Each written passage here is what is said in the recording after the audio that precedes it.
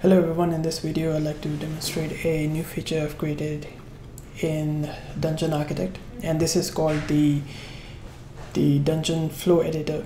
It allows you to define the flow of your dungeon layouts, and you do this by defining graph grammars, and this is a very powerful way of designing very complex layouts with simple rules. So we start with the start rule, the S node, and I have a high overview graph layout. So start with the spawn room, and I've specified a bunch of room clusters, and then the exit, which is guarded by the boss room, and the boss room is locked, so you need to find a key, which is through another path here. You also have a treasure room, which is guarded by a mini boss room.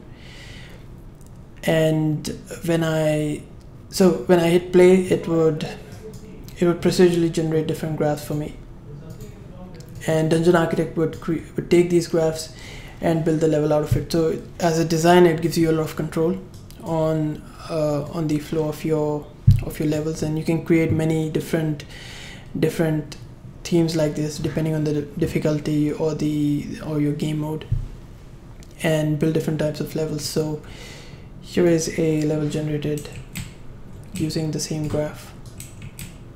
So it follows the same path. We have the spawn room.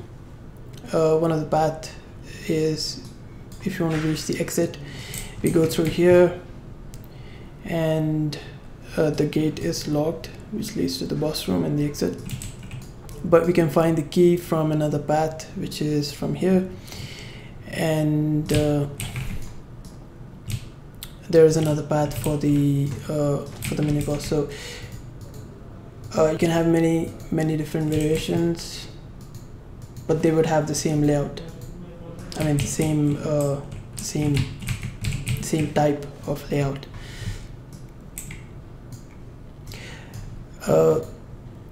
We can also go now. In this case, we have the treasure room guarded by the mini boss. Let's go ahead and add a mini boss before the key room as well. So we have to fight a mini boss before we can get the key. So here's the branch for the key.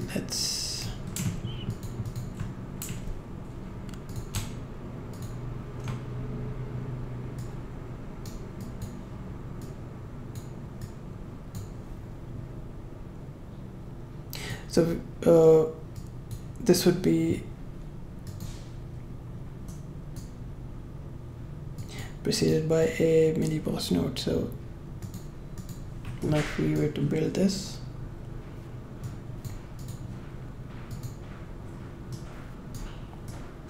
now the key room also has a mini boss before it now.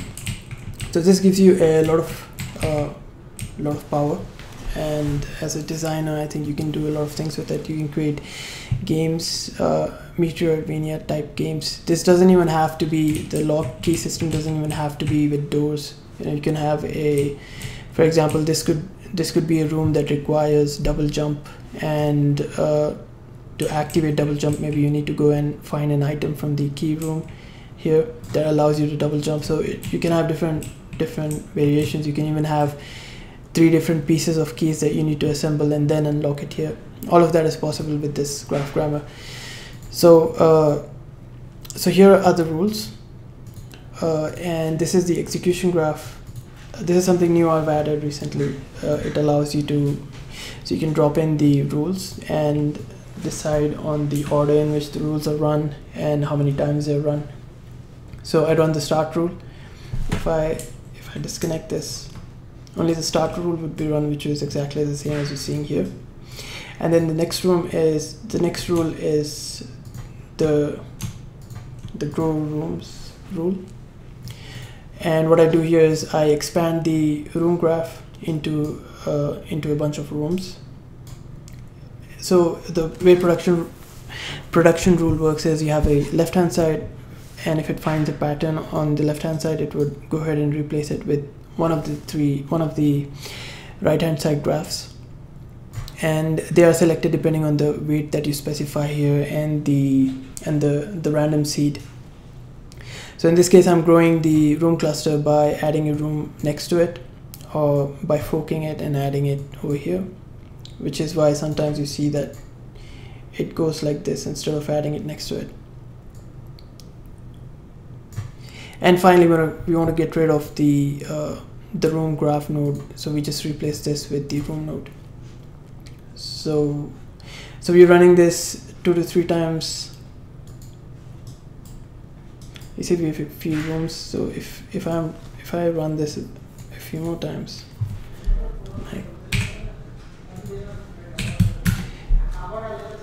then if you do more replacements, you'll see a bigger graph.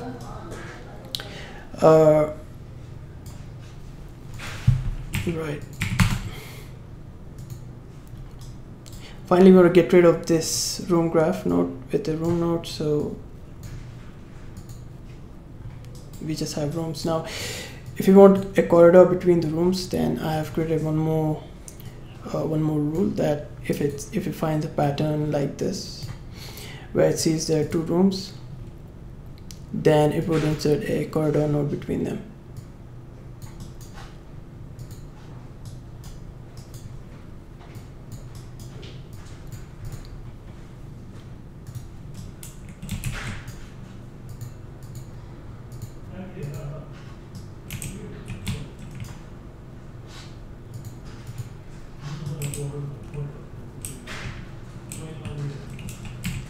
So this gives you a lot of power, a lot of flexibility, and you can do some very interesting stuff. This will also work with 2D levels, and right now cycles are supported by the framework over here, but they're not supported by the snap builder.